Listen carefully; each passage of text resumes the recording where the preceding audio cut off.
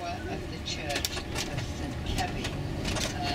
And St Kevin is the Welsh name of Holyhead that is named after. It is, so Holyhead is known in Welsh as Caer Gybi. Caer Gybi. Caer, C-A-E, fortress, a fortress. I'll tell you, he lost an arm. He came back here to Holyhead to work on what we call the packet ships. P-A-C-K-E-T, packet, which means the postal ships. They look after that monument to him.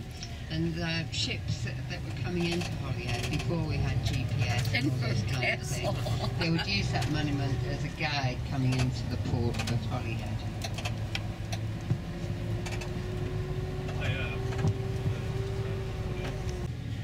Just a note here that if it gets too warm for you, or you let the air conditioning on, hopefully it will warm up a little bit later on, then please do shout down to Kai and he can put that on for you.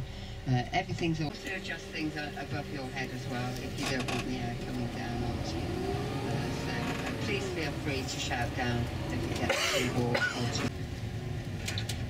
So just to see most things from both sides of the coach. However, you'll get a good view of the suspension bridge as we go from Anglesey that we're coming up to now.